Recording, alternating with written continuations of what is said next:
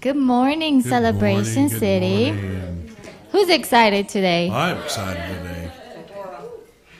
I'm The excited joy today. of the Lord.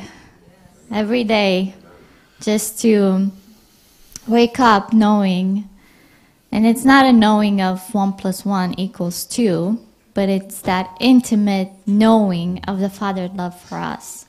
That He loves us, that He calls us sons. And together we are one. We are one in Him, with Him, seated in Christ at the right hand of the Father. And as we praise the Father, as we worship our Lord Jesus and thank Him for His love, because He even said, what can separate you from my love? You can name anything in this world, but nothing can separate you from that love, which is in Christ Jesus. And He is in us, the fullness of Christ in us. So let's worship Him. Let the life of Christ just flow through you as you receive His love and as you impart it into the whole body. Let's do that. Hallelujah. Let's worship Him.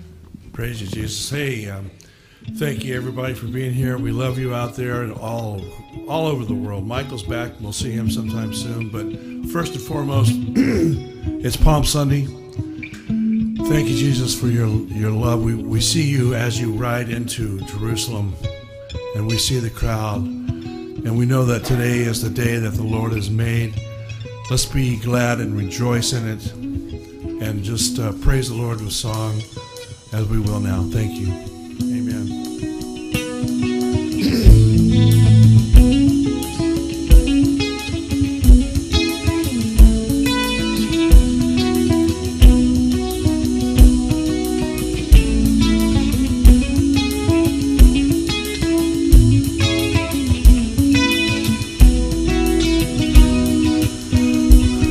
The fullness of Your grace is here in me, and the richness of Your beauty is all I see. The brightness of, praise you, Lord, Your glory rises up in You, sweet Father. I'm completely satisfied with You. I sing, I dance, rejoice in this divine romance. I am born of the Word, I'm in Your love, Jesus, Your perfect love. Praise You, Lord. Love You, Jesus. And our deep, deep flood, living water flows from You. And a deep, deep love flowing through the Father's Son, through Your living blood. I'm made white as snow in You, precious Lord. I have peace and joy, and with You I sing, I dance, I rejoice in this divine romance. I am born of the Word, I'm in Your love. And with You I sing and I dance, I rejoice in this divine romance. I am born of the Word, I'm in Your love, Your perfect love.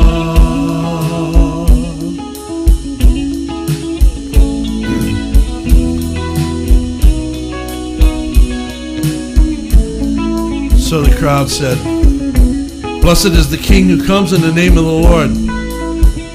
Peace in heaven and glory in the highest." The crowd loved Jesus, and Jesus loved the crowd. And with him we sang and danced. And with you we sing and we dance. We rejoice in this divine romance. We are born of the Word. We're in your love. And with you we sing and we dance. We rejoice in this divine romance. We are born of the Word. We're in your love, your perfect love.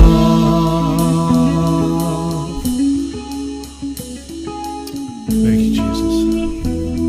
It's always good to know that he's inside us and dancing and singing with us as well. That's always nice. Thank you, Lord. We praise you.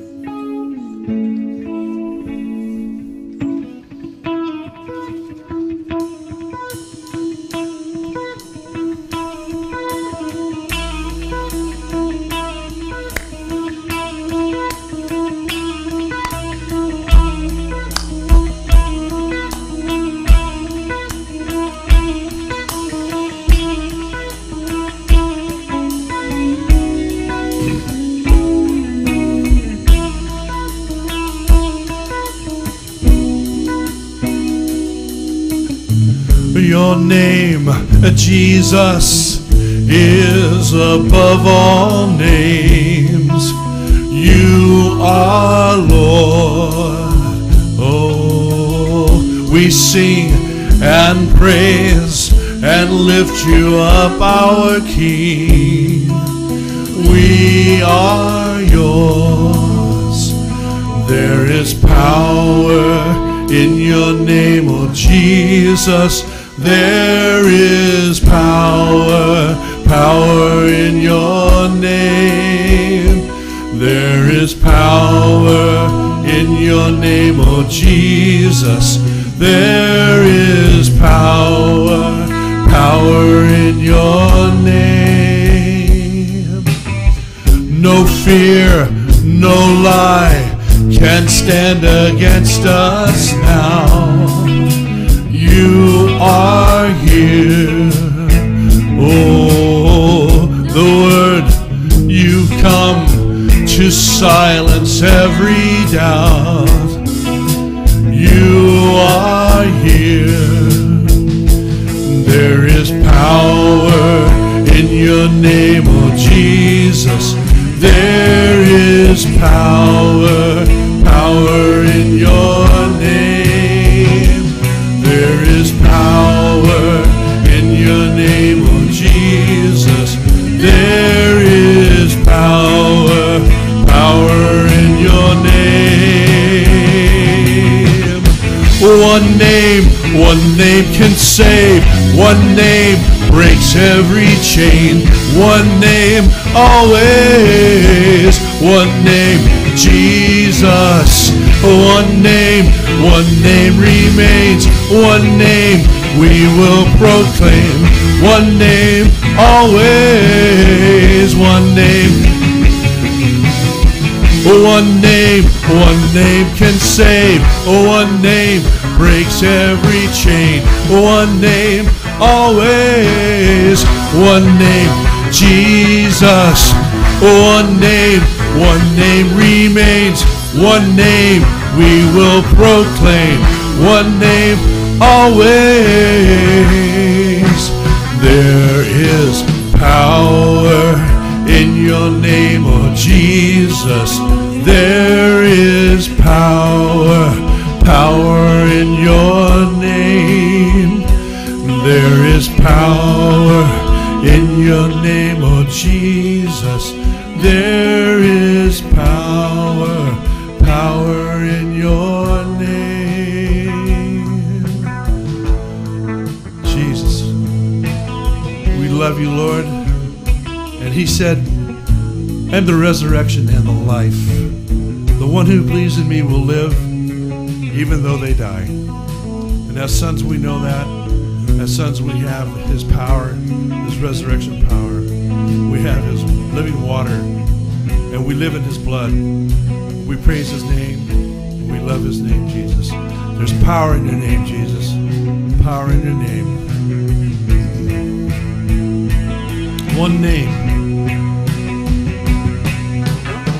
One name can save. One name breaks every chain. One name always. One name, Jesus. One name remains. One name we will proclaim.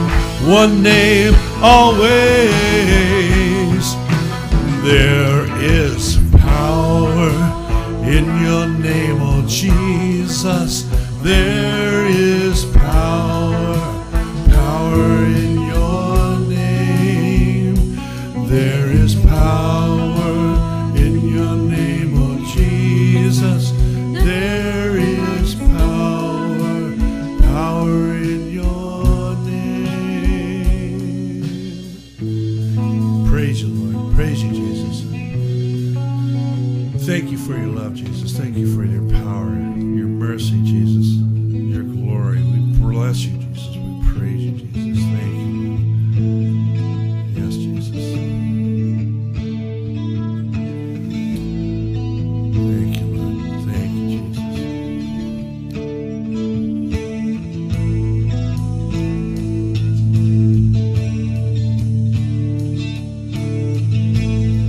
Thinking about his blood. His blood does all of these things and create the promises that he gives us, and these promises are given to us daily, and we love him for his promises.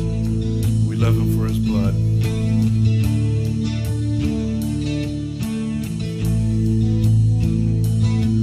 Your blood, thank you, Jesus. Your blood makes the deaf to hear. Right now, your blood, it takes away the curse. Right now, your blood, it heals every disease. Right now, your blood, it sets the addict free. Right now, and I still believe you're the same yesterday, today, and forever. And I still believe your blood is sufficient for me. Your blood, it mends the broken hearts. Right now, your blood compels me to forgive. Right now, your blood transforms my mind. Right now, your blood, it brings the dead to life. Right now, and I still believe you're the same yesterday, today, and forever. And I still believe your blood is sufficient for me. You're the higher power darkness cannot stand. No longer bound to sin, I am free. You're the higher power darkness cannot stand. No longer bound to sin, I am free. You're the higher power darkness cannot stand. No longer bound to sin, I am free. I still believe you're the same yesterday, today, and forever. And I still believe you're sufficient for me. Your blood mends the broken hearts right now. Your blood compels me to forgive right now. Your blood, it transforms my mind right now. Your blood, it brings the dead to life right now. And I still believe you're the same yesterday, today, and forever. And I still believe your blood is sufficient for me. You're the higher power darkness cannot stand. No longer bound to sin, I am free. You're the higher power darkness cannot stand. No longer bound to sin, I am free. You're the higher power darkness cannot stand. No longer bound to sin, I am free. And I still believe you're the same yesterday, today, and forever. And I still believe your blood is sufficient for me.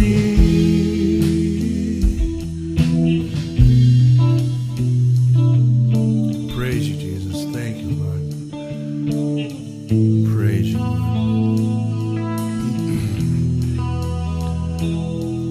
Thank you, Jesus. We love you, Jesus. We love you. 1 John 4:19. We love because he loved us first. Oh, and in his glory, we have that opportunity to love others as he loves us. And we should take that and walk with that daily in our lives and give that life that he gives us to others daily in our lives. Praise you, Lord.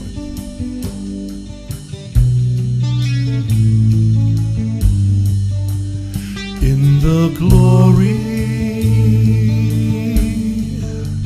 of your presence, I find rest for my soul. In the depths. In the depths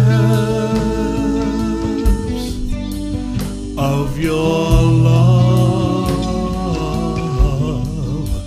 I find peace. Thank you, Jesus. It makes me whole. Let's hear it if you love him. Yes. I love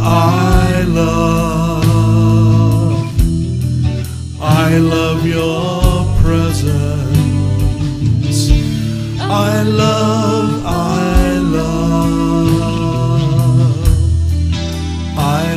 your presence.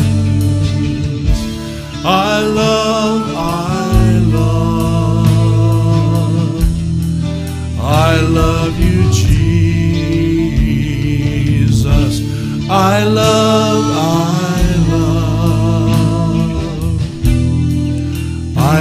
your presence.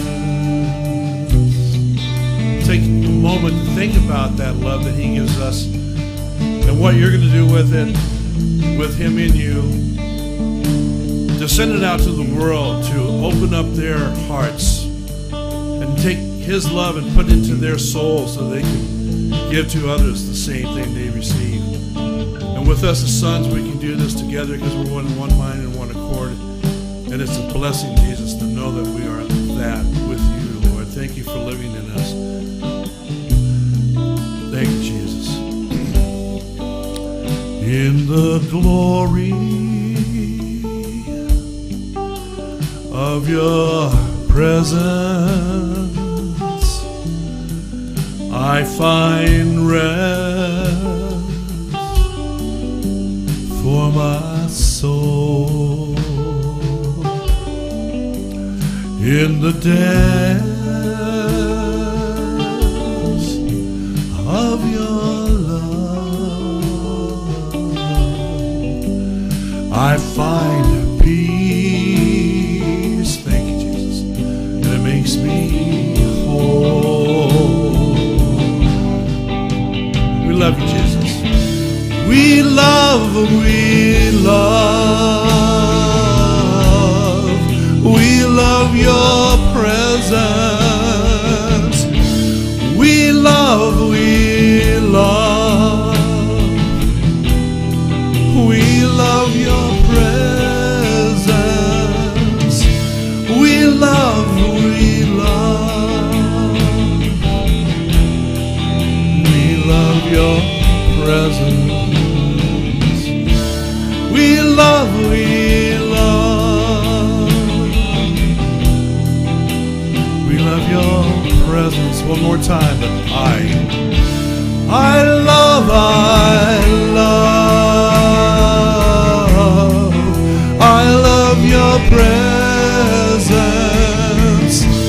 I love, I love. I love your presence. I love, I love. I love you, Jesus. I love, I love. I love your presence, Lord. Praise you, Lord. Praise you, Jesus. Thank you, Lord. Thank you for your blessings. Let's just release this presence of the Lord through every part of your soul. The resurrection power. Every part of your body. Thank you for the power, Father. Thank you for the resurrection life.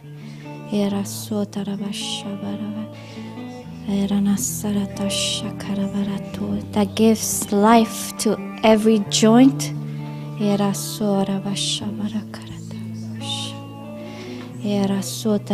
Any sickness in your body is being pushed out by the power of the resurrection life.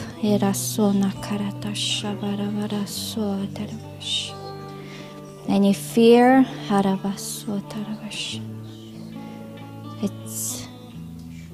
it's living at the perfect love of your Father. Fear of death, you have the resurrection life in you.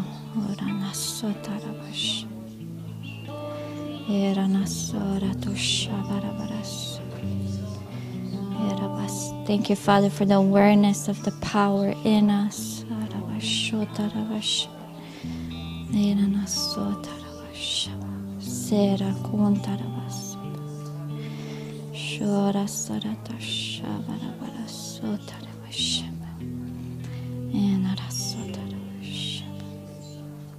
Thank you for dead bones that come to life. We breathe your life on them.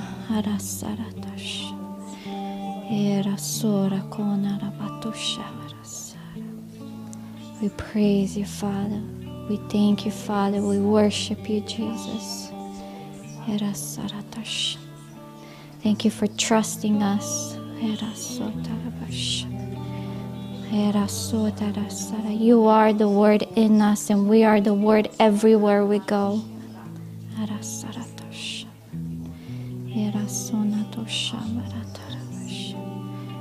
Thank you, Father. Praise you, Jesus. We love you, Father.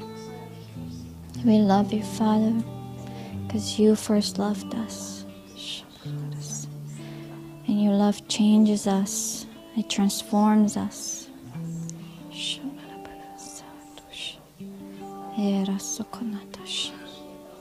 Praise you, Father. Praise you, Jesus. Amen. Hallelujah. Amen. Thank you, Father. Why don't you greet one another and tell the other person, you are the righteousness of God in Christ Jesus. You who are watching, you are the righteousness of God in Christ Jesus. And we love you. We love you.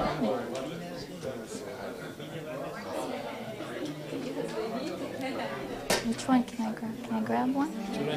One of these. Stand? Yeah.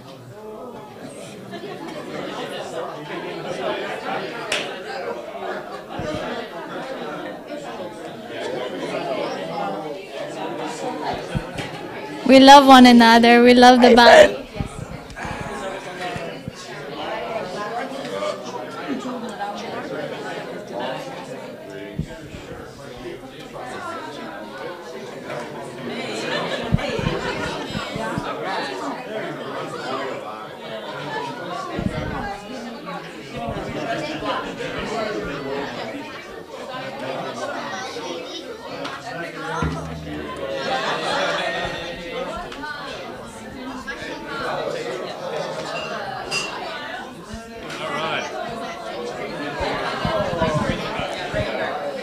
If you haven't said hello to someone, we'll come after you.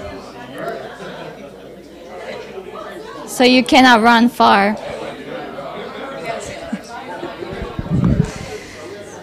Okay. Let's come back. Everybody find your seat.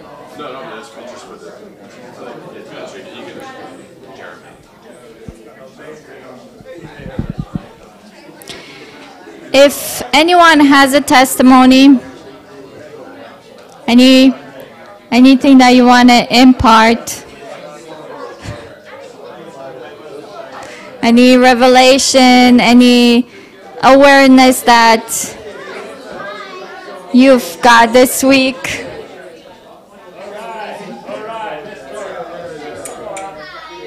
come on in the front. Michael, so good to see you. You're back in the flesh. I'm sure you have a lot to share. Yes? Come on up. It's your time. Time for testimonies. Welcome to me. Welcome to my country. Yes. Celebration here, all I can tell you is that the fruit of your oneness has reached out into Africa. The intercession that you do on Mondays when you're fasting to kill unbelief is like a big spear coming right down through the top of all those principalities in Africa. And countries... Ghana, that we worked in for several years, all of a sudden just totally opened up. We got so much work over there, we can't handle it all.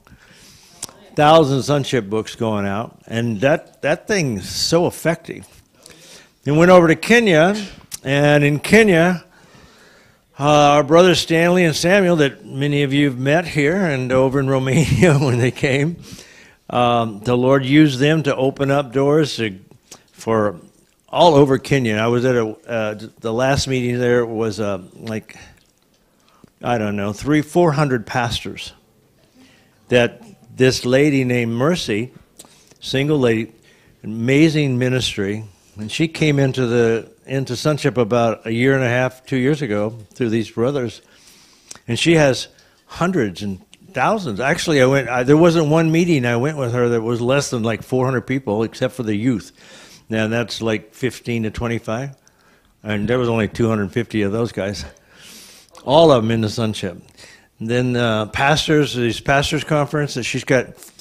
I don't know. She started a school of theology. She's got a regular vocational school that she's done with hundreds of students, and then a bunch of other ministries. Anyway, the Lord just used her.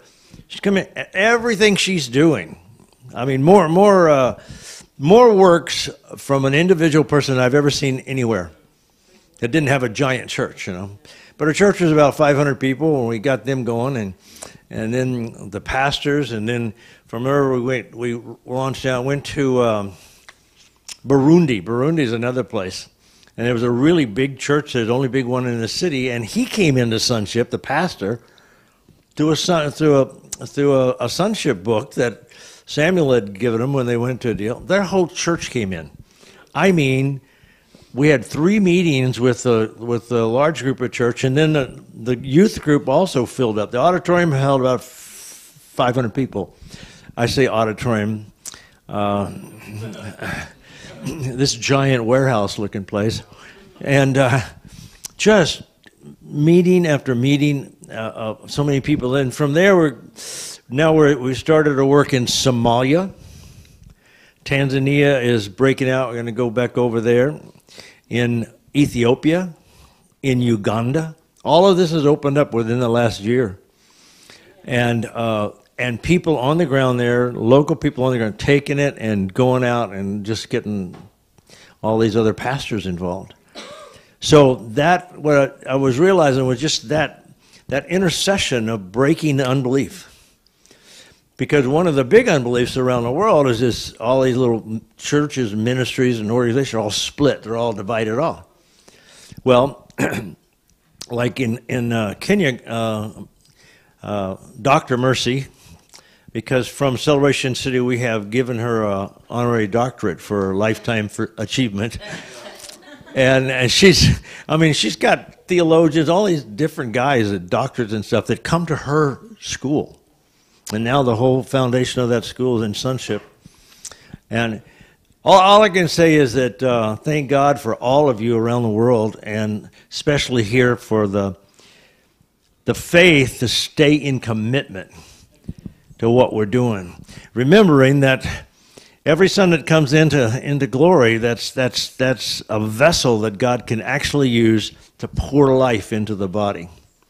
More life into the body, because that life that's in us right here on the earth won't be able to hold us soon. The more there comes, the more quicker we're going to get out of here.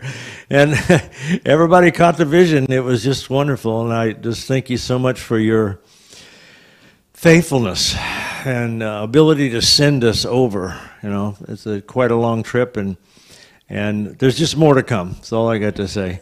Thank you very much. Thank you. Amen.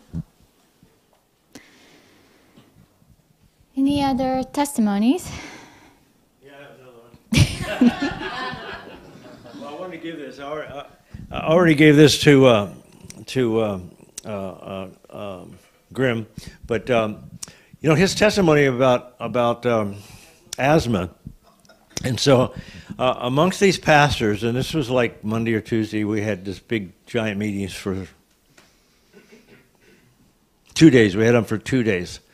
And there was over 500 of them. And all of them have churches, all of them. Some of them big, some of them little, but Mercy had the anointing to draw them together, to come together and I can't explain it all, but later. All right, so I'm telling the testimony about Grimm getting healed from asthma. Okay, amazing testimony. So right before I left, a couple hours, one day, then the next day, the meeting came, and Mercy called me and said, I just heard from one of the pastors who's had asthma for 35 years. He had to take a different kind of medicine at night and one in the morning. And he woke up, he said he just totally got healed from that testimony.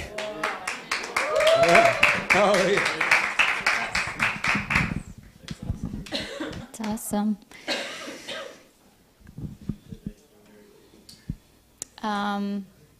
Last week, I went into where they sharpen knives, one of those businesses, and to get some knife sharpened. And it was towards closing, so it was just me and the owner. So we started talking, and out of this guy's mouth was coming only death. He was 7 years old, and all he would say is, "I'll die of a heart attack or a stroke," or just death coming out of his mouth. And I said, "Do you ever wondered how much power your words have?" And he looked strange at me. But as we were talking, we came to the subject of God. And he said, "I don't know if I believe in God. I don't know what to make of him." He said, "My wife is Christian. She goes to church. She prays. Every Sunday she asks me if I want to go with her." And I said, "No." As a child, I was dragged to church, and I hated it. I hated the church. I hated people, they're just hypocrites. And he was a police officer before, and he said, "I've seen so much evil in this world that I don't know what to believe." And he said, "But I wonder one thing. There are so many violent around me, but one thing I wonder is, how come I never died?" And I said, "Did you wonder that actually God has a purpose for your life?" And as I was sharing sonship with him, I said, "Don't go by what the church was telling you, your experience as a kid about God, but want just to know him as a person, as that intimate relationship with him. I know him. He lives in me, and he's real." So he said, "Are you telling me that God sent you here so I can meet him through you?" He didn't say that I was crazy, that God lived in me. He knew it right away. So he blessed me as well.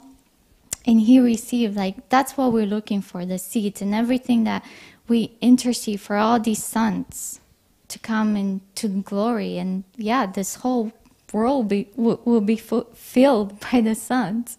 And that's what all creation is waiting for. So praise God for that.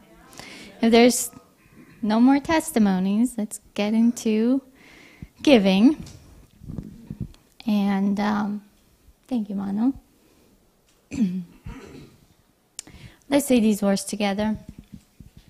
Father, we thank you for souls being saved, the sons of God revealed, miracles and healing in abundance, increase of the dominion of life, grace and favor multiplied to us. We give with joy for the kingdom. The mountain of lack is removed. We give and we receive. And we know that the Father is all about increasing and multiplying. I was reading when he was talking to the multitude of people, where there were 5,000 people, and what did the disciples said, "Okay, we don't have anything to feed these people with. Let's just send them away." I mean, the source was right there with them, but to them, they didn't see it. And Jesus said, "What do you have?" "Okay, we have 5 loaves and 2 fish. Well, bring them to me." And not only did he had everybody fed, but also there was over. And that's how it is. Whatever you have, whatever seed you plant, he meets all your needs, that you will have sufficient, but also over for good works. So name the seed when you plant the seed, because that's what you will reap.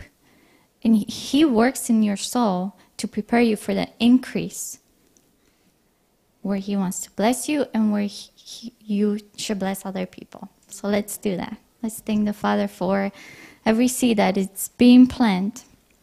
that is being planted in good work. Thank you, Father. You multiply it, and we praise you for it. We receive it. We give. Amen.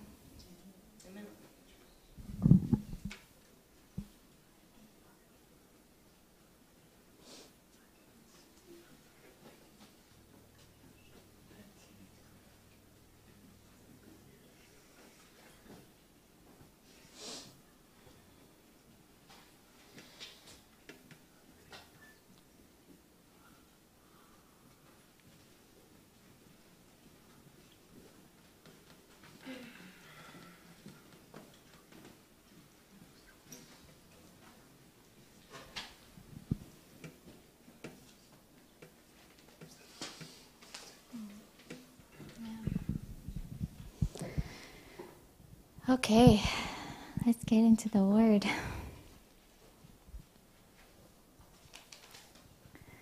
Galatians 4:4-7 says, "But when the fullness of time has come, God sent forth his Son, born of a woman, born under the law, to redeem those who were under the law, that we might receive the adoption as sons. And because you are sons, God has sent forth the Spirit of his Son into your hearts, crying out, 'Abba, Father.' Therefore you are no longer a slave, but a son. And if a son, then an heir of God through Christ." Romans 8:14-16. "For as many as are led by the Spirit of God, these are the sons of God. For you did not receive the spirit of bondage again to fear, but you received the Spirit of adoption, by whom we cry out, 'Abba, Father.' The Spirit himself bear witness with our spirit that we are children of God."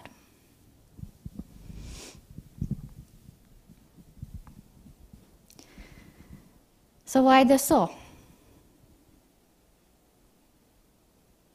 Why does the Father want our soul? And then if we go from the beginning, we were in him. Before the foundation of the earth, we were in him. Because he is the beginning and he is the end. And to him, because he's outside of time, everything is completed. And everything that all of our days are written already in the book. So I mean, when you think about God, the infinite, majestic, that he can do anything, why not just make everything new? He can. Make a new world, you receive Christ, bam, you're new. So why does he want our soul?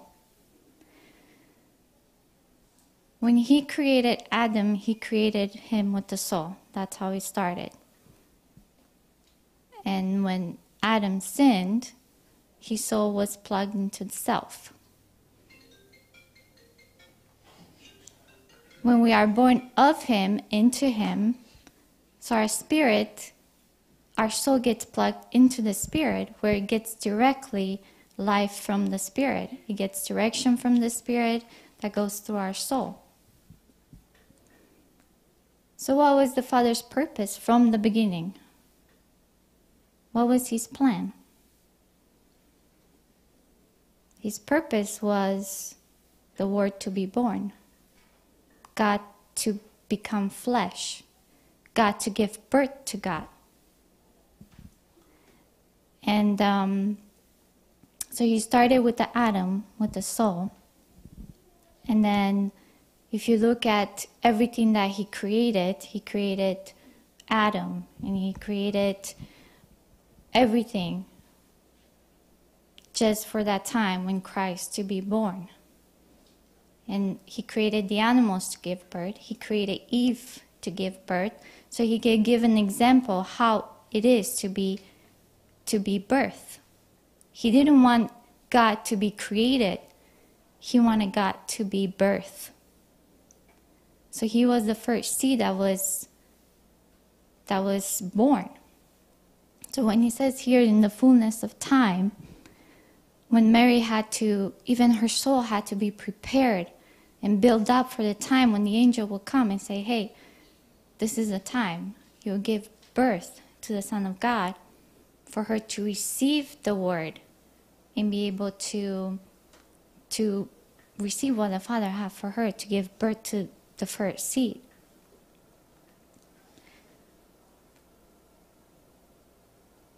What he wanted through Christ, because he was the first seed, what he wanted through Christ is to do something new, something that's never been existed before,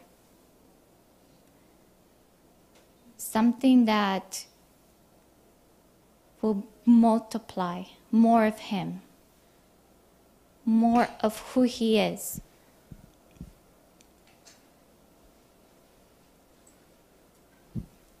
Next. Amen.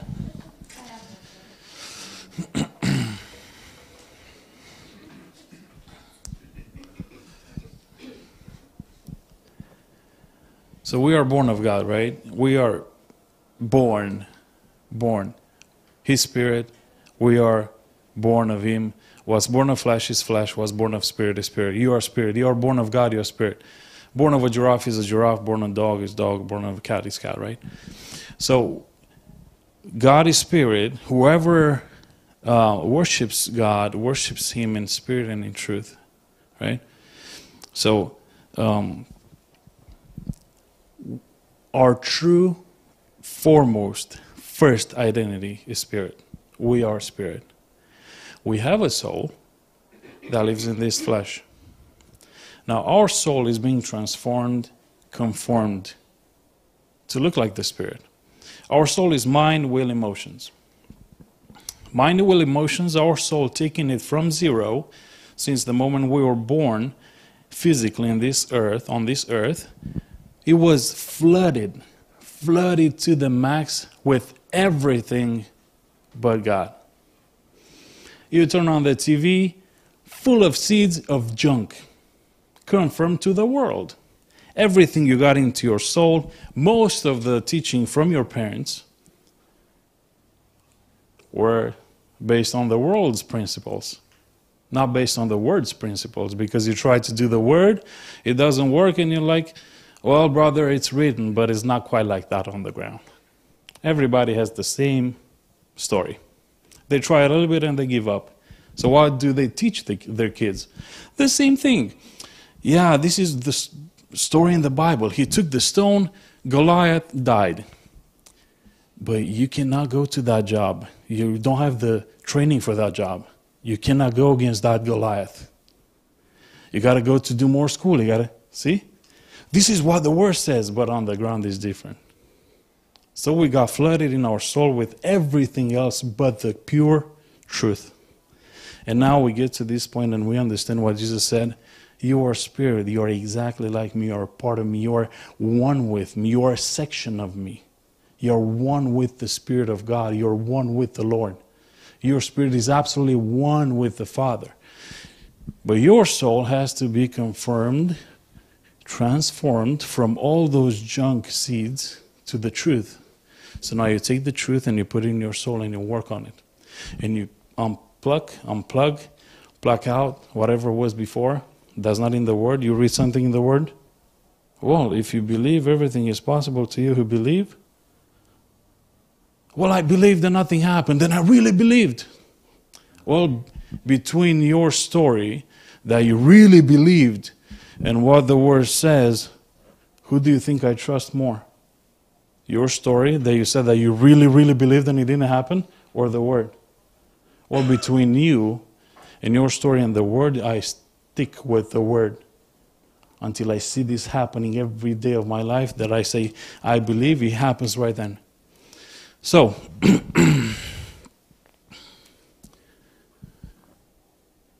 we were under the law. We were born of a woman, right? Everything was, we are sons.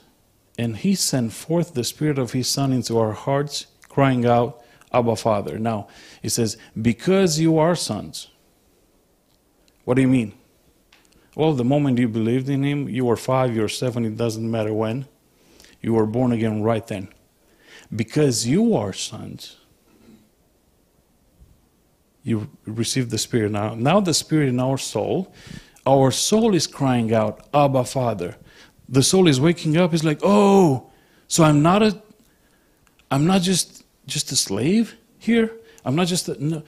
Oh, so I'm a son. Oh, daddy, daddy. Abba means daddy. In, I guess it's Hebrew or something. Right? Therefore, you are no longer a slave, but a son. And if a son, you are an heir of God through Christ. Now, these 14 through 16, it says, for as many are led by the Spirit of God, these are the sons of God. This is such a tricky deal. Because but I don't hear the Spirit. I have a decision to make and I don't hear, is it left, is it right? I don't hear it. I don't know what to do. Left, right, left. I don't think I'm led by the Spirit. I don't know if I'm a son. All right, because coming from religion, that's the being led by the Spirit. It's like the Holy Spirit, I have heard a voice and I saw the vision, it's a left. That's what they think is the leading of the Spirit, which is a misunderstanding completely. Which one is harder to believe? Right? No, which one is easier to believe? That you are a son or that you are led by the Spirit? Which one is easier for a natural mind? I'm a son.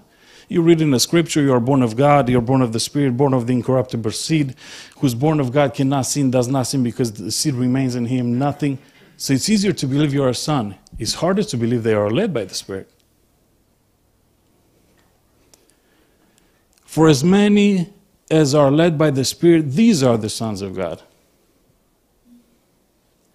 You are the sons, you got to believe the first part. You are led by the Spirit. You believe the easier one, then you believe the other section of the verse. You are led by the Spirit. Oh, sometimes you make some mistakes. That's fine. You get corrected. It's fine. It's okay. No, not an issue. Not a problem. But you are led by the Spirit. Every decision you make it knowing that you are a son. You want to make a left, you make a left. If the Lord doesn't want you to make a left, He's going to tell you very clearly, like a father tells his son.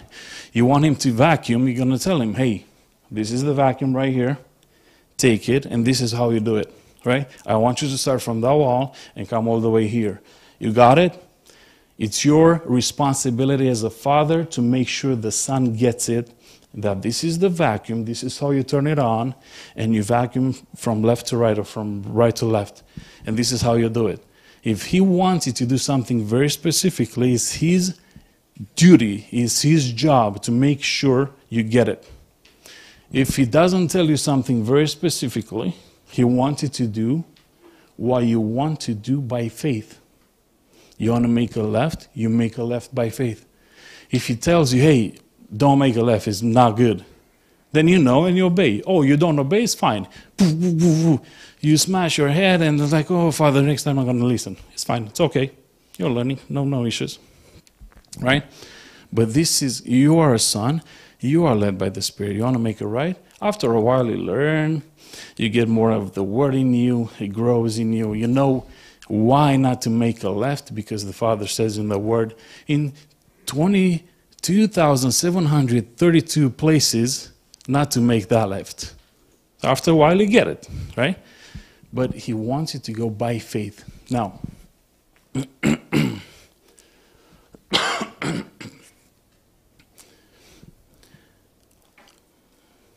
the Spirit Himself, that's the Holy Spirit, right? Bears witness with our spirit that we are sons of God. If you don't know for sure, you know for a fact the Spirit bears witness with your spirit that you are a son. It's the Holy Spirit saying you are a son. It's not based on what you do. It's not based on the mistakes or the good things you've done. You are a son, you are born of Him, that's it. If someone has a son born of Him, or a mother has a son or a daughter, right? Whatever that daughter does, it doesn't make her born of the neighbor. He's still born of her. That's it. If the daughter is like legit or is a mess her whole life, he's born of her. That's it. It doesn't change the nature. The same thing with us. Now, obviously, the Father doesn't want us to mess it up and smash our head from every wall. That's stupidity. He wants us to be confirmed, right? So let's say these words together. My spirit is born of God, and my soul is adopted. I want to read one more verse. Romans 8:29, 28-29. And we know that all things work together for good to those who love God, to those who are called according to his purpose, for whom he foreknew, he also predestined to be conformed to the image of his Son, that he might be the firstborn among many brethren. How many people I've heard? But you read the gospel, right? And it was the example she gave. 5,000 men, right? With a bunch of other people, kids and women. Yeah, brother, but that was Jesus multiplying the bread. And that was Jesus. We're just, maybe if we get to the level of Peter or John. No. He's the firstborn among many brethren. So let's say you have a giraffe, and you have a firstborn of a giraffe, and then you have another siblings of the giraffe, born of the same giraffe. Is it the same nature there? It's absolutely the same nature. Yes, the firstborn he's got it right, he's got the experience, he's training the other ones, that's fine. But it's the same nature. When you read the scriptures, you don't read like, oh yeah, brother, but that was Jesus, that's not us. Well, that's you. Every time you read in the scripture, Jesus, that's you. He's the firstborn among many brethren. The life we live right now, we live by his faith, and he's the one living right now. That's you in the scripture. He could do it, you can do it. It's not going to work right away, maybe. You try something, it's not like, that's fine, we're going to work on it. Maybe you should listen to Sephora's sermon from like 2 Fridays ago about the seed. The word is the seed, and you work the seed in your soul. It's not like you eat of the seed. The seed is not meant to be eaten, but to be sown. So you work on it, but when you read in the scripture, you put yourself in Jesus' shoes because he's your older brother. As I said, every decision we make by faith. We mess it up, we learn. That's fine. That's okay. Why? We know that all things work together for good. It doesn't say everything. No, that's not what it says. Well, this mistake, it doesn't. No, this mistake with that thing, with this thing, together is going to get good. People are like, but this very thing is not working. No, not this very one. Along with this and with this and with this, all the puzzles together. Now you see, oh yeah. Because they get tripped into this. Like, but I don't see how this, no, this along with that, all together work for the good. We got to read it like it said. All things work together for good, right? Now, I would like to invite my beautiful, amazing, awesome Son of God. Do not be conformed. Do not allow yourself. Do not permit yourself. Living in this world, the default is conformity to the world. The default is think this way, feel this way, understand this way, do this. And this is saying, Paul is saying, do not allow yourself. Do not permit yourself to be fashioned and fit into the mold of the world, right? We're looking at a word, conform. Conform means to be fashioned into, to be molded into. Kind of like kindergarten, we had those toys and you would shove clay in them and you'd make shapes and animals. Conformed. Here's your paradigm, here's your structure, you're going to fit into this mold. The world tells us plenty, how to think, how to feel, how to respond to sickness, how to respond to tragedy, how to respond. It has already built a mold for us. And Paul is saying, do not let yourself just be led like a sheep to the slaughter, right? Do not allow yourself. We have the power to choose not to be conformed, not to fit that mold. That mold, what is it built off of? That mold, in and itself, when it was originally constructed, was built based on death, was built based on the old man, was built based on lack of the Spirit, was built based on sin. We have, based on the curse, we have no relationship to that anymore. The blood of Christ has come in, has separated the old man from the new creation.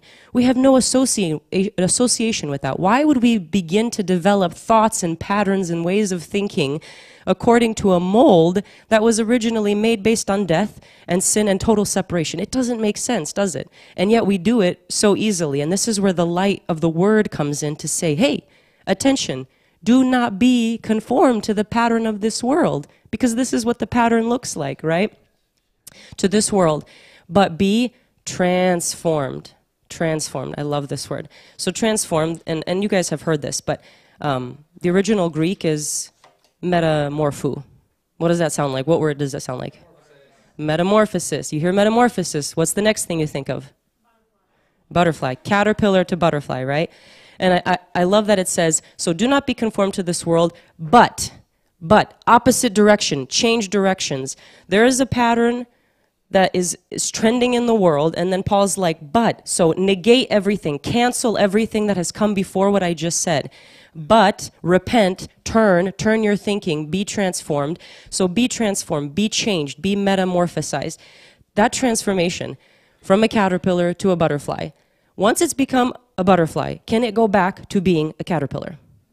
We're talking total structure change. We're talking item A totally changed into item B. No more similarities, no more ways. I mean, we have a caterpillar barely crawling along compared to a butterfly that's soaring miles upon miles. They move a different way, they eat a different way. There's no association, there's no more similarity. That is the transformation that the Word of God is bringing into us. That is the life of being conformed to the image of Christ, not to the world, that is happening within us, that is happening in our soul. And this transformation, if you guys didn't catch from the beginning, we're talking about the soul being adopted, the soul being transformed, okay? Like Claude and Esty mentioned, when we get born again, the spirit doesn't need to be changed into anything else. The spirit simply wasn't. The spirit did not exist. We were dead to God. We were simply a soul living in a body. We were 2/3 just walking around like dead men, right? Let the dead go bury their dead, Jesus says, okay? We get born again. That faith is increased in us to believe on the name of the Lord Jesus, and pop, there goes the spirit. We have the spirit. We are 3 parts. We are whole now. So the spirit was dead, now it's alive. It's like it was off, now the light switch went on. That doesn't need any change. It's the soul that needs change. It's the soul that needs to be transformed from one thing, one structure, one thing into another. And I think, what would that be? Well, from the old man into the new man, right? We're no longer an old creation, we're a new creation, which is what we are in the Spirit, identical to Christ, etc. Things that we've heard time and again, but you guys, this is the foundation. This is why we're coming back to this. This is simply the Destiny Seminar. It's on the Celebration City website, all these parts, all these verses. We're just coming back to it because this is vitally useful. This is the stuff that changes our foundation, changes, and you guys, it has to start in the soul, because oftentimes we get caught up and we want that miracle. We want that external thing. I want that, I want that, I want that. But that does not come until it first comes through the process of your soul being convinced that that is the truth. If that is not your truth, if that is not the truth in the Word made flesh in your soul, in the way you think and decide and feel and respond and your reflexes, it is not going to happen in the physical. It doesn't work like that. It is established in the Spirit by the word of God, the seed that we talked about a couple Fridays ago, you bring it in, you work it, it comes to life. Therefore, it affects your body, it affects your relationships, it affects the environment, it affects creation, right? Creation. Waiting, longing, oh my goodness, would you guys wake up and realize who you are already? Because once you're blessed, we get to be blessed too. We receive that eternal life, but we have to receive the eternal life from the Spirit first. Can't give it out if we don't have it within ourselves.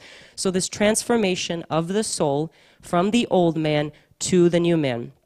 And I love the fact that, in a way, you know, Paul's talking here and he says, okay, this is the pattern of the world, but be transformed, okay? It's like the river full of salmon, just floating along all in the same direction. The moment you decide, hey, wait a minute, I am not going to fit the mold of the world. I'm going to change the way I think according to the words of Christ. You are going uphill, okay? You are going against the current. You are a non-conformist, right? You conform, you follow the pattern. Do not be conformed. You are stepping out of that. You are a non-conformist. You are a rebel. And right now, the current ruler is the prince of the power of the air, okay? He stole the authority, and he's doing his little deal. Do you think he's going to like that you're stepping out of the stream? I'm asking. No. So is it going to be easy to transform your mind? No. Let's be real. But is it worth it? Is it a pearl of great price? Is it a treasure that's been hidden and it's worth it to sell everything you have to gain it? Absolutely. Absolutely, but I'm saying we should not be surprised at resistance that we get. And yeah, maybe initially we're kind of like working against it, but hey, that little mustard seed grows and grows and grows until it's a ginormous mustard tree where the birds come and they make their nests. That thing is resilient. That thing has a trunk of, I don't know how, I mean, there does come a point. So I want to encourage us to say, we're not going to have to be working against it the whole time. There does come a point of strength, but it's that transformation is happening and does have to happen before we're steadfast and we're established. We're a well-established tree where nothing can move us and nothing can shake us, and we can and be resilient. So I love that. A complete change of form from one substance into another. And that change is so complete that you can't have the butterfly go back to being a caterpillar. You can't have a fully grown mustard tree go back into being a seed, right? It starts there, but it's glory to glory to glory to glory. Put your hand on the plow. Don't look back. Let faith draw you forward, right? That seed is the substance. It is the proof of everything that you hope for, of everything that you cannot yet see, but it is there. It's proof.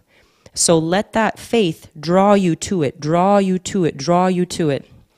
And you know, the power of this word is that of being transformed, okay? Object A into object B, totally different thing.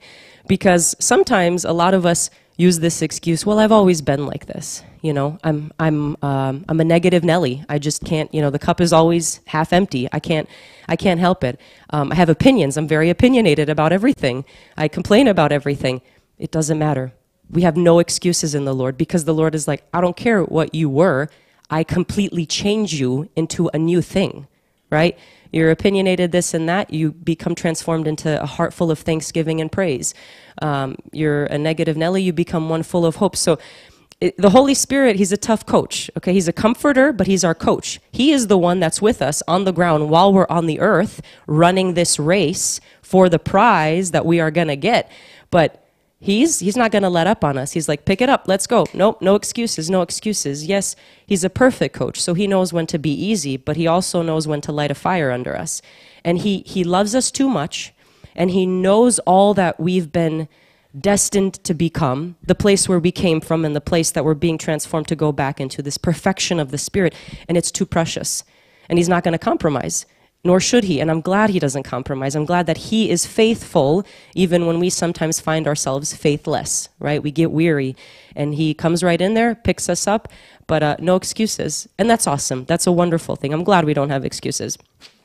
And I want to touch on one thing, if I may, because this is something that I struggled with, and maybe it's something that has come across your mind. So the issue is this.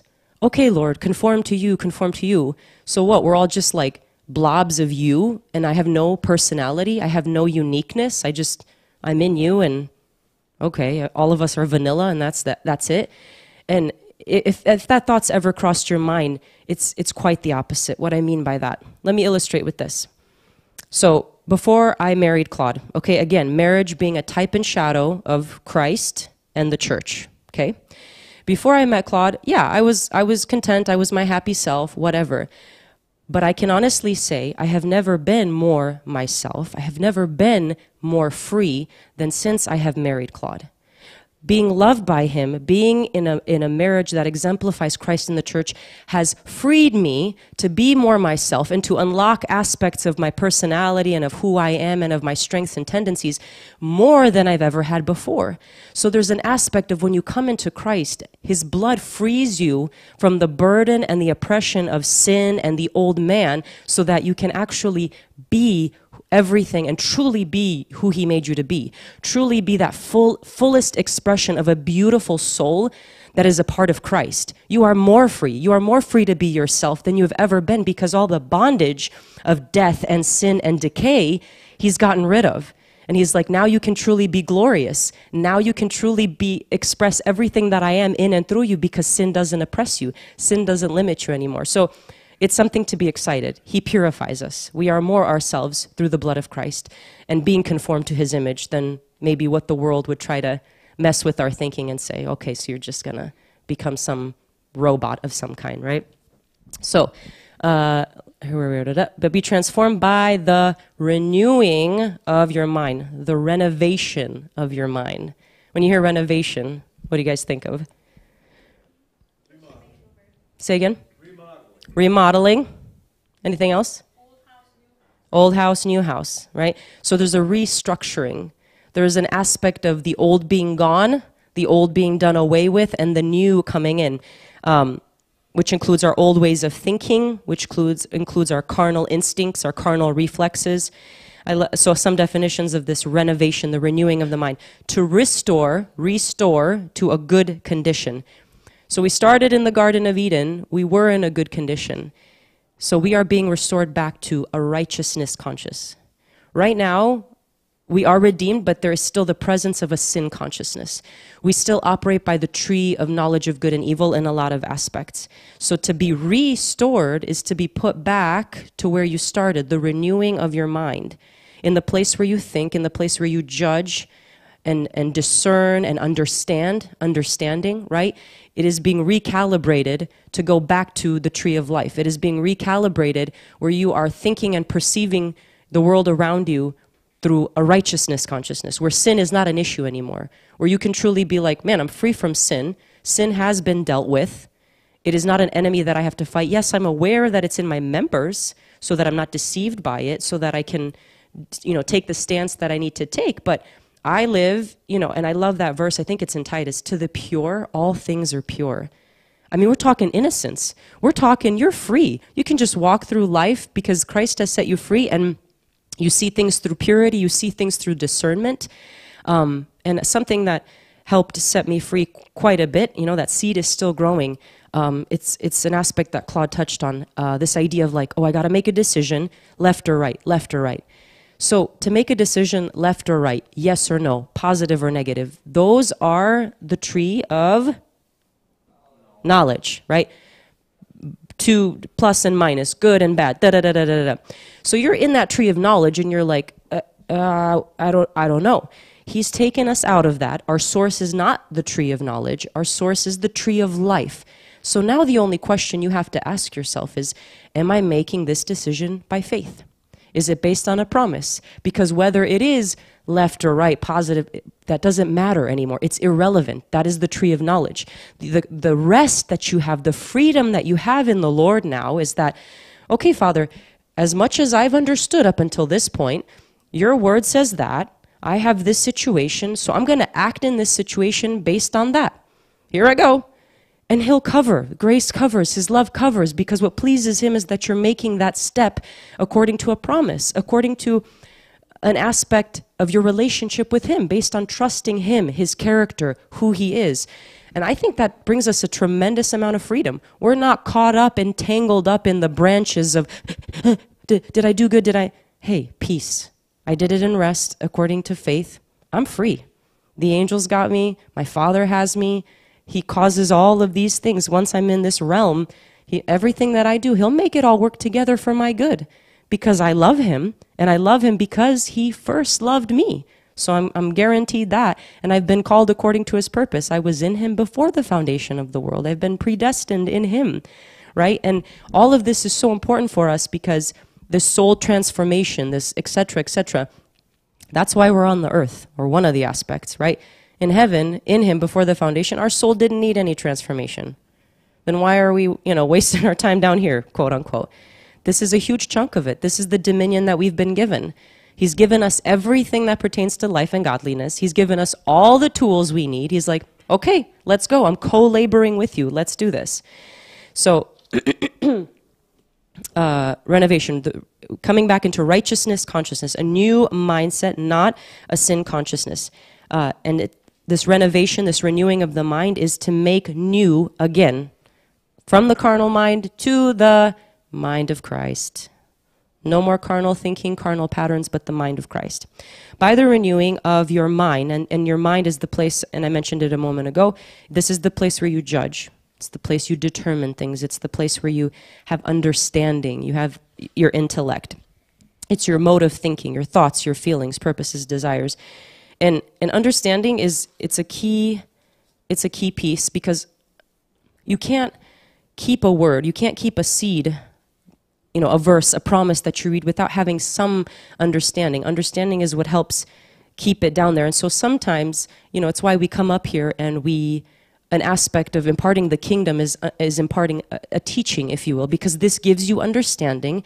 It helps you understand how the kingdom functions so that you can be like, okay, I get it. So, you put that in there and then you can go, and work with the pieces and work with the puzzle pieces. So it helps. It's beneficial. It's important.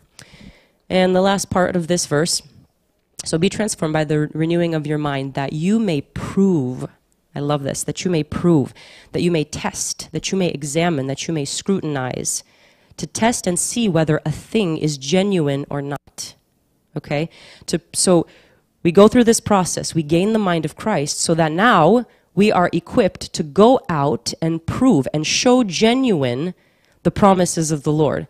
And this, there's really no other way to do it through trial and error, okay? To test, to prove it. We're kind of talking about like a science experiment, if you will, okay? You have a hypothesis, you do a certain number of steps, and you see if you get the result. So there's a working out of it. There's a trial and error, but you do it now having the mind of Christ, being renewed. Okay, the mind has been renewed in a certain area, so now I'm going to work it out and prove that the word of God is true, it's real, it's alive, it has an effect in my life. And again, this is no longer from a carnal mind, but from the mind of Christ. This is where the transformation from one thing into a completely different thing has happened, right? And it's kind of like that analogy that we've heard with riding the bike, okay? You have the promise of riding a bike, you have the vision of it, it's been described to you, you know that other kids your age can do it, etc., etc. But now you have to prove that, yes, I, as a 8-year-old kid, whatever, can get on a bike and pedal and ride the bike. You have to prove it. It has to be worked out. And so that's what we do. Here I am, a son of God. I have the mind of Christ. Everything has been granted to me. So now I'm going to get on the bike and prove it. Okay? Trial and error. Are you going to fall off the bike? Sure. But that's okay. You get back up. You learn. You adjust. You keep going. And he makes all things work together for our good. And with this renewed mind, with the mind of Christ, we now seek out to prove, to demonstrate the kingdom of God through us. That's the opportunity that we're given. From the Spirit into our soul, it's a seed that grows into a tree, gives that fruit. We eat of the fruit, we can impart it to others. And it says here, may prove what is that good, that you may prove what is that good, acceptable, perfect will of God. We have 3 aspects of the will of God. I just want to touch on this. The good will of God, it's quite simple. It's simply the useful, the pleasant, and agreeable will of God. Okay, that sounds pretty good. But I just want to compare this to the last one, the perfect will of God. The perfect will of God brought to its end, finished, complete, wanting nothing, fully grown tree, or sound familiar? Full age, mature, right? And so there are aspects of the will of God that we work through proving as our mind is renewed, okay? We start proving the good will of God. It's pleasant, it's acceptable, it works, it's true, but then we go on to greater glory and greater perfection. We get to prove the perfect will of God, complete, lacking nothing, the whole package. And that's what Christ did. He proved the perfect will of God, right? And just as he is, so are we on the earth, growing in wisdom and in favor. Is that growing in wisdom and in favor? And glory to glory. I mean, you guys, it's glory to glory. It's an awesome thing. So it's awesome, praise the Lord, that our soul is indeed being transformed. One thing into a totally beautiful, glorious new thing. Amen?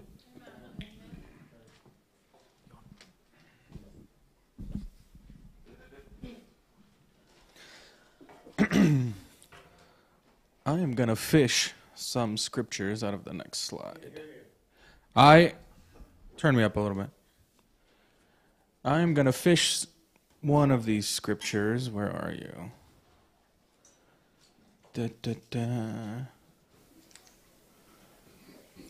Galatians 2:20. I have been crucified with Christ. Have been. Not going to be. The word says have been. So if sometimes in my life I'm aware of things that don't quite line up with the word, maybe they contradict, maybe it doesn't quite have the correlation, where is the issue? Is it in the word or is it in here? I would bravely tell you that it's probably in here. The word is complete. It's perfect. So in the renewing of our mind, sometimes there can seem to be a struggle, a fight. You know, you got the fight of faith that you're working on this end, and then you got the old man on this end, and you're trying to keep him down, and you're trying to get him back on the cross because for some reason he keeps getting off. But I would bring you to the verse that we just read that says, I have been. It's done. So then where would this fight actually be? If in reality my man has died, my old man has died, he has been crucified, he has been buried, where am I finding myself in this place of struggle? And I would bring you to the mind. In the Old Testament, a very interesting thing happened. You know, they sinned, they fell, and God incorporates this process of bringing a sacrifice to atone for the sins. Right? You made a mistake, you made a sin, you sinned. The natural penalty for sin was death. And so you took a live animal and you killed the animal which substituted your death. It died for your mistake. The only problem with the Old Testament is that those sacrifices were not perfect. It didn't do one thing, and that is to cleanse your consciousness of the sin. It took away the penalty, but it still left something inside of you, a memory, a piece of that, a remembrance of that sin. And I would tell you that this is the struggle, this is the fight between what he says, who I am, and what I remember about myself. The issue is in the mind, it's in the conscious. But the perfect sacrifice of Christ not only took away the penalty, not only made everything okay, brought us into resurrection life, but also wiped our consciousness of the sin. It took away the remembrance. It took away the stain that was left behind. The enemy, known as the accuser of the brethren, has one very important task. As an accuser, if you've ever been in court, his job is to bring forth evidence to try to convict you and to make you guilty.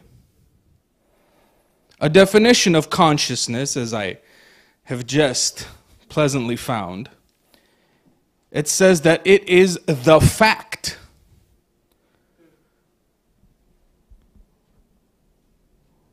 It disappeared.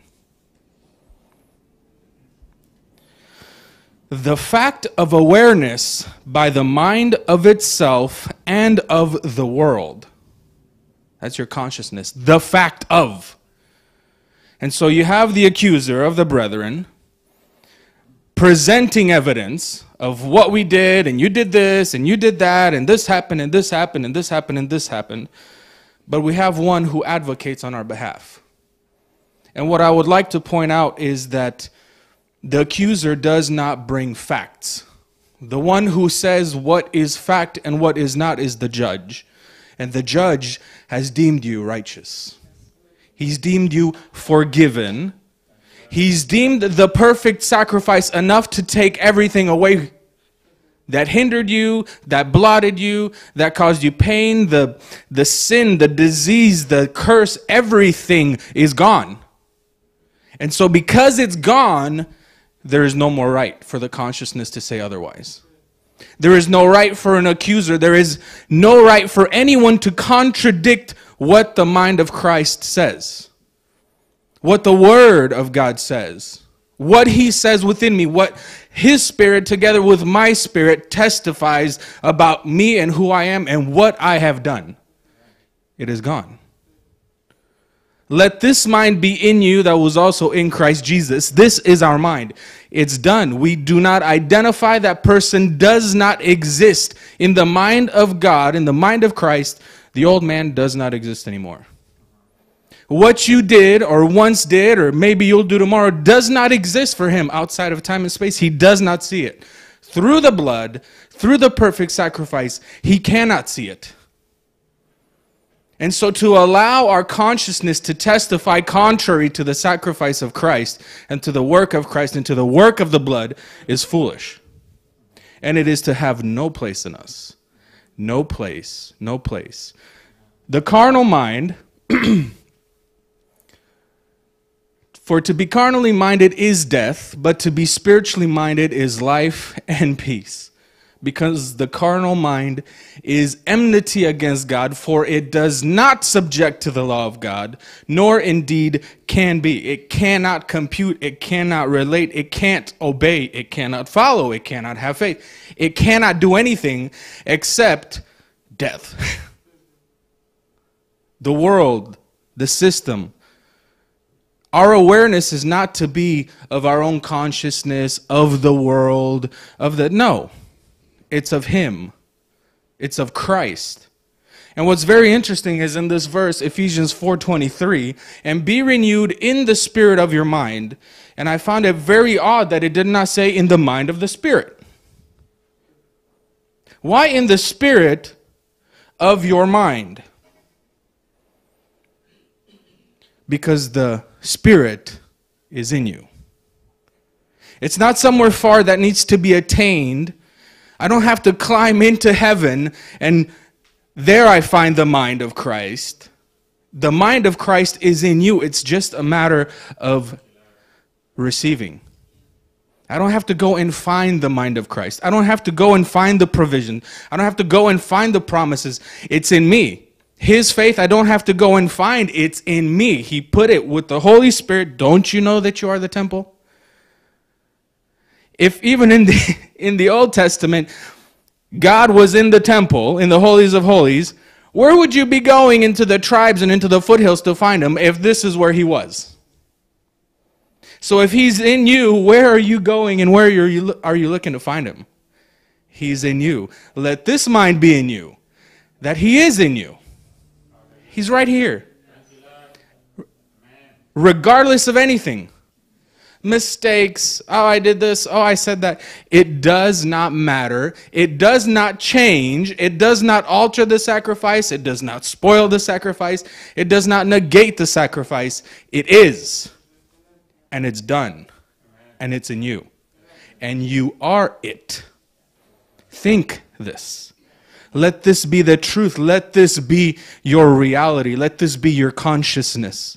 Let this be the fact of your consciousness, that I no longer live and he lives in me. He is my life.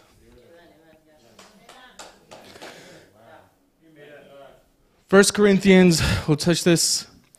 For who has known the mind of the Lord that he may instruct him? But we have the mind of Christ. This is the truth. It's been given to you.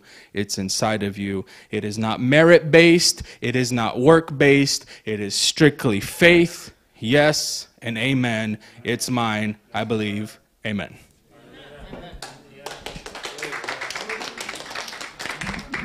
Hallelujah. Thank you, Jesus. Well, one thing I can say is that you people here are very quiet.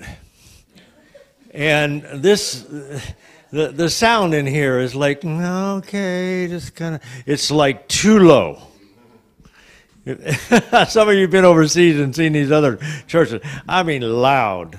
When I would go in and they're doing all their worship stuff, I'd have to sit way in the back or out the front door in order to be able to handle it. Okay, so as we started off and we had a little sweet voice, and then this brother here was a little sweet, and then Mama comes up and she's pumping it in. Now it's pumping it in. Now I'm going to really pump it in. Okay? So in talking, we have the truth. Okay? And what you said is, why are you looking somewhere? Why are you looking? Why are you going there looking for what when he's right there in you? This is a big problem. Big problem. Thinking that you don't have something, you got to go find it. You got to go online. You got to listen to this guy talk and that guy talk and that guy talk. And here's the deal. Your mind. Actually believing the truth. Okay, this fasting against unbelief, see, that unbelief is the big stronghold of the carnal mind. Because the carnal mind will accept, oh yeah, that's the fact, but won't believe it. Okay? Now, you know exactly what I'm talking about. It's cold out there, and yet you accept the fact. And then here's this brother here with a T-shirt on. You accept the fact. Okay? You go over there. Here's the truth. You have power. You have power. Now, he is alive in you both to will and to do. Will and to do. That is an operation of power. You have power. Why don't you believe it?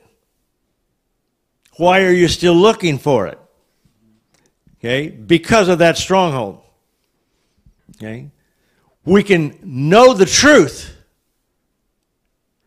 We can be set free in our minds knowing the truth, but he's in us to will to do. You have the power to change the circumstances of your life. You have it. But do you do it? Do you do it? Do you believe that you can do it? Well, you try and it doesn't show up. You try. It's the same thing as the seed that you were talking about last week, which was the most awesome set of those teachings on the seed. You know, it doesn't happen overnight. If you want to rebuild your car engine, it doesn't happen overnight. If you want to go to school and achieve something, it doesn't happen overnight. But you continue going. Now here's the fact of faith. Faith does not fail. Faith never fails. Faith, it's impossible for faith to fail because faith herself actually becomes what you hope for. It always does. It never doesn't. That's the living faith. You have that. You have that. Patience. We had some great experiences with patience out on this trip. Patience usually cuts into some kind of realm of time where you know, just, wow, when is this going to be over? You know, and you're sitting in patience. And I had two great adventures of patience.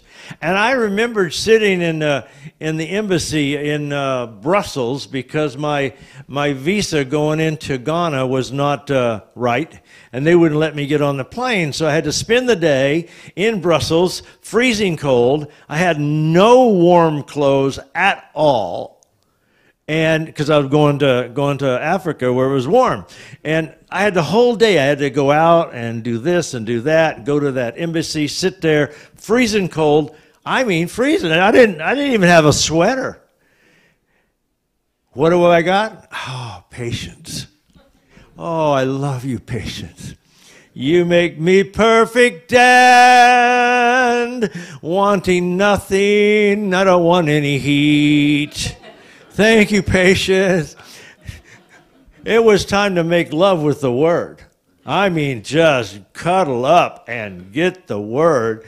And she made me perfect and entire, where I made this, I don't want any heat. I don't want any heat. In other words, I was willing to die to what I wanted for what patience wanted for me. You have power. You have power. It is your nature to have power because you're born of God in Christ Jesus, and all power in heaven and earth is given unto Jesus. So you partake of all power. You have power. You have power over your body to make it do what you want it to do. You have power over your soul to not just accept the things that are unpleasant to you. He's in you to have His good pleasure. Well, what's unpleasant to you is not pleasant to Him. You have power to make a mistake, repent, and go on forgetting it. You have power over every area of the law. You have power over every area of your physical circumstances. And that power comes out of your tongue, from your heart. But the source of it has to come through your mind, that you believe you have it. And I'm telling you, you are a son, and you've been given all things, all power to do. So as you begin to step out, you're stepping out in faith. You've been given power to do. Faith, stepping out in faith. What does that mean? I like those words. A lot of times we go and we're talking about, well, do this by faith and do that by faith, do that by faith, and people don't get it. In other words, faith is I believe in my heart, I confess with my mouth. Faith goes forth, will definitely become. It's there. It's not in present time, it's in future time. It can be in present time, but it's in future time. It can be something you need today. It can happen today, but it's in future time. It is definitely there. Okay? And the power of faith is to draw you to the object of that. Change your circumstances. You can change them. There's nothing limiting you to being able to change the future. Nothing. The whole world is defined by the past. They define their existence by what is in the past. Our existence is defined by eternal life. Our existence is defined by whatsoever we would say we can have. Our existence is defined by the resurrection of Jesus Christ. Now, right now across the world, this is a happy Sunday, isn't it? What is it called? Palm Sunday. I forget, what did they do on Palm Sunday? What was the deal with Palm Sunday? Huh? Jesus went into Jerusalem with the palm branch. Oh, yeah. How about that? Yeah, I have the mind of Christ. I just don't remember things. Okay, so what was that all about? Nothing. Nothing. Nothing. Just get on the donkey, ride in. Everybody's going, da, da, da, da, da, da, da, da. And he didn't care for any of that. He didn't care for it, except the fact he knew that he's going to go die. He didn't care for it. But he fulfilled the word, because it said on the foal of a donkey, you ride in and triumph and all this kind of stuff. Understand that none of that was important to him. What was important was one thing, because he was fixed on what was going to happen after he died. I mean, by the time he got into the Garden of Gethsemane, he became aware, as you know, Father, if any way I can take this away from me, you can have it. Okay, it started coming on him, coming on him, coming on him, coming on him, coming on him. But he looked for the joy that was set before him, the faith that his Father put in him, that there would be a death and there would be a resurrection, and there would be many sons. So you're not looking just at what your problem is. If you're just looking at your problem without solving the problem, it's like talking about your friend and speaking negatively without really praying for their problem, praying to help them out. In other words, sons, we have that power. That mind of Christ is in us. Our existence as sons is power. And in renewing our mind, we're renewing it into exercising power. Start with where you are. I'm telling you, last week and last month and last year is constantly grabbing you and pulling you down to look into the future, thinking that's the way it's going to be, that's the way it's going to be. But what does faith tell you? All things are possible. They are possible, but it's not wishful thinking. It's, oh, God, somehow make a way. He's in you. This is resurrection life we're living in, not wishful thinking that one day Jesus is going to rise from the dead. Or like they do out in Christian religion, oh, God, come down and help us. That's not the righteousness of faith. No, he's already in us, and you have the power. Start today. Right now, today, look at something.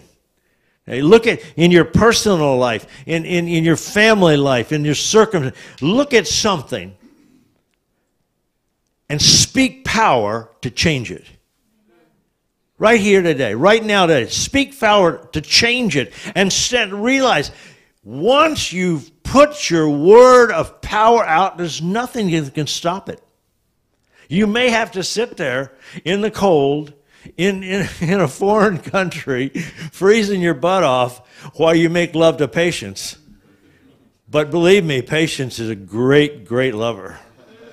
She just cuddles up with you and just, it's gonna be fine, fine, fine when the sun starts to shine.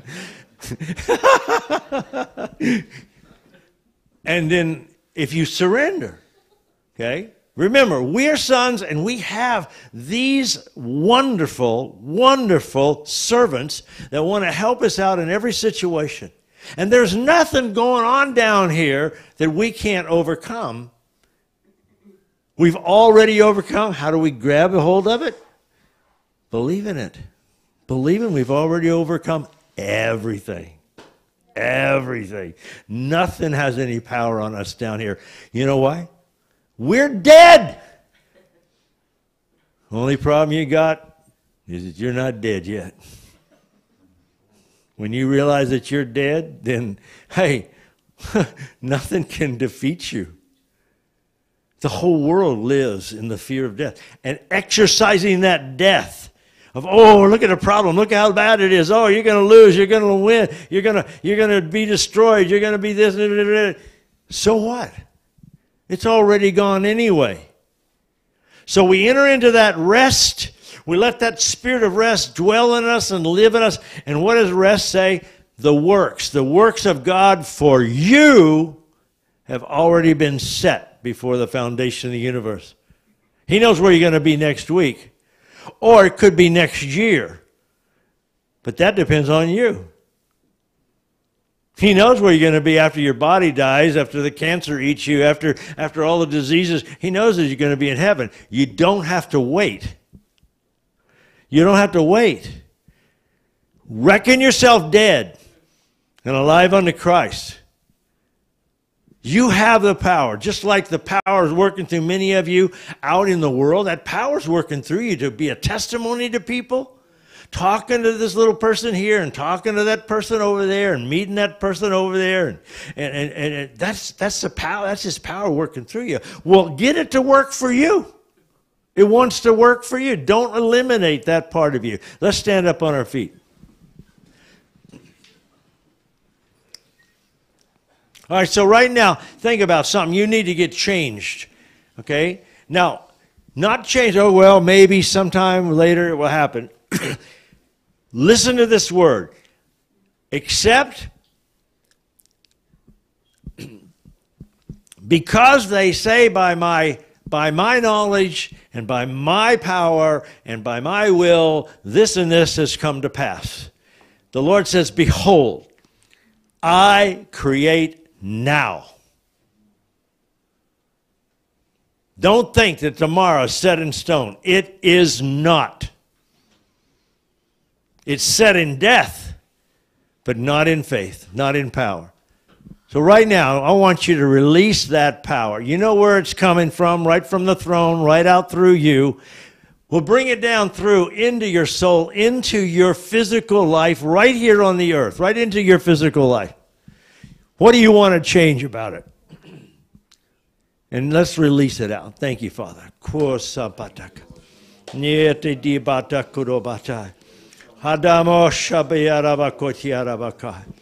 Sonda, may we release this power into our lives, into these areas of doubt and fear and unbelief, into these areas where we don't see that power working. Faith, we release you to do what all you have been called to do for us and in us, delivering us from every bit of the curse, every bit of the carnal mind, releasing us into the power as a son of God.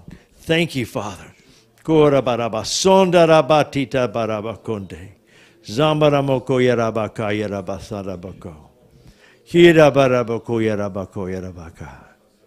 across the world and right here, I want you to just begin to believe, to receive increase of all of these things that have been spoken today. Release and receive the increase of those things. The increase of power, the increase of the knowledge of God, the increase of the victory over the tree of life, over the tree of the knowledge of good and evil, the increase of life. Just begin to receive it right now. Just receive it. Oh, we receive your love, Father.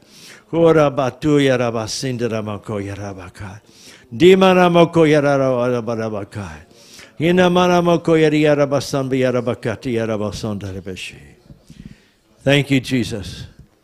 Thank you, Jesus. Thank you, Jesus. Thank you, Jesus. Hallelujah. Don't let yourself fall back down as soon as you leave. As soon as you turn off this TV or this video, don't let yourself fall back down into it. As soon as any kind of something comes against you in any way, something comes against you, against your mind, rebuke it. Cast it down. Speak the living word. What is the living word? It's in your mouth. It's what you desire out of your heart. That's the living word of God. Amen? God bless you guys. We'll see you next week.